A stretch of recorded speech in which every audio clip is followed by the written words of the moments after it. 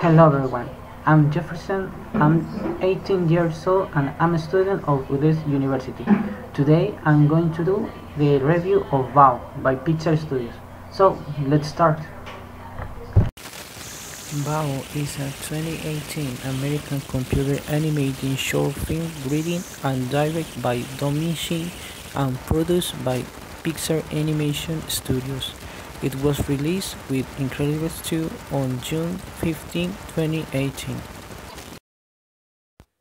Who's the protagonist? The protagonist is an aging and lonely Chinese-Canadian mother. What's the main problem or challenge for the protagonist?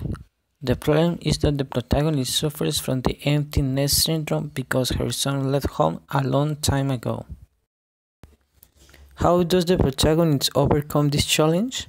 In the moment when she makes a steam bomb, Bowsy, that comes to life, she receives an unexpected second chance at motherhood. So she begins to raise her new child by offering extreme care and affection. Also, she feels happiness seeing her son grow up, accompanied in every stage of his life. Have you ever experienced a similar challenge? When? How did you feel? No, I have not experienced anything like this before, but it is very likely that I will experience it in the future. What do you think is the message the movie is trying to communicate? That we must value each of the moments that we spend together with our family, mainly with our mother. What are the most important lessons we can learn from this movie? 1. Mothers tend to feel sad when their children leave home.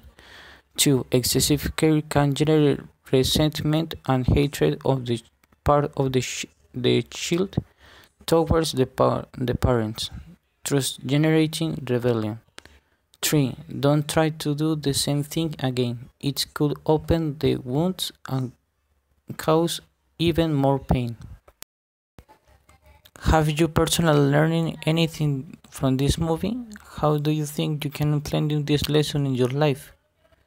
Yes, I have learned that I must take advantage of every moment with my family. I have also learned that I must overcome every bad moment of my life.